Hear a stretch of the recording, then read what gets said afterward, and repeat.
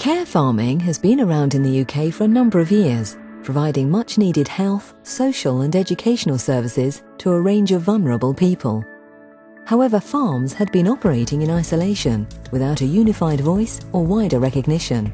The need for a more formal and supportive network led to the creation of Care Farming UK. As Gordon, Care Farming UK's chairman, explains, care farming is a partnership between farmers, carers and vulnerable people, and offers participants the opportunity to take part in a programme of structured farm-related activities. The wonderful thing about care farming is that there is no such thing as a typical care farm. It depends on the environment in which the care farm is based, depends on the agricultural enterprise on which it is based, depends on the client group and so on. In this particular one where we are just now, at the moment we're in a sensory garden. The great thing is the sensory garden itself will help certain people. And on this particular farm they can do woodland activity, there's forest school, there's also horticulture, there is also direct farming. So there's a wide range of activity. There are around 180 care farms currently operating across the UK, and that number is growing.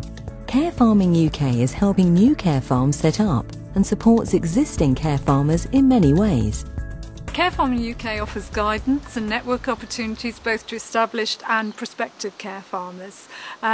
It helps them with lobbying MPs, commissioners, acts as an advocate, helps with local authorities. Also there's a website where care farms showcase their care farms in detail. Also there's PR opportunities. If they become members, then we offer them different ways to have case studies and to have PR and promotional material. Advice and support is also available from Triodos, a financial organisation with experience of working with a range of social caring organisations. Care farming is a relatively new phrase, but in Triodos terms, we've been supporting projects for many years that have been involved in the therapeutic care of people on farms, and we found that to be very rewarding and good business.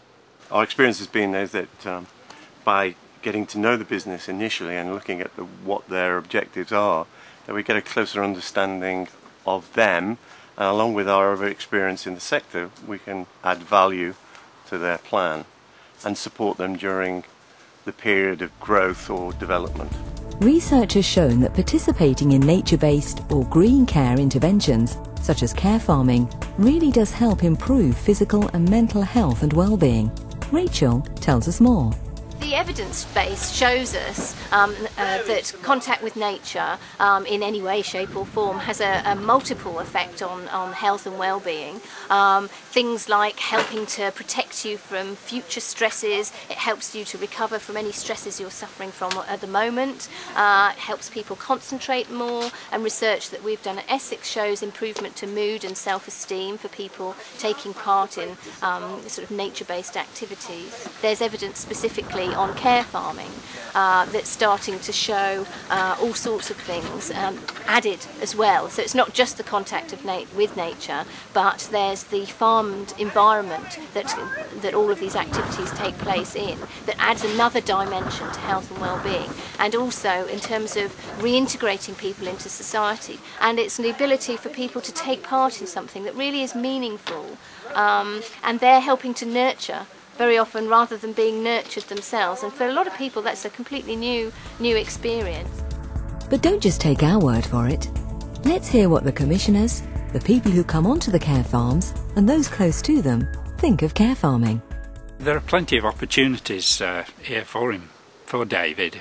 He likes to know what he's going to do, so there are all of the animals which need feeding and looking after the same each week.